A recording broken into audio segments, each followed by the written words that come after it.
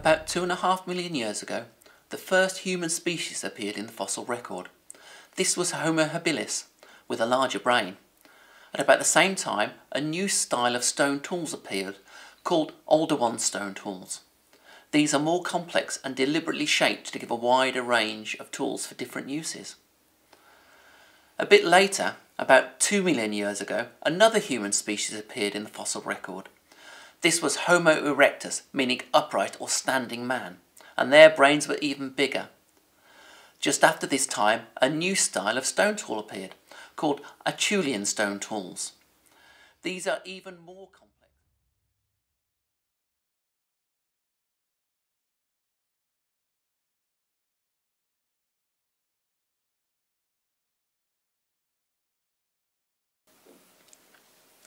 You will need a piece of paper towel or kitchen roll, a sharpened wooden stick, scrap paper, metal foil, pencil and scissors. First draw around your foil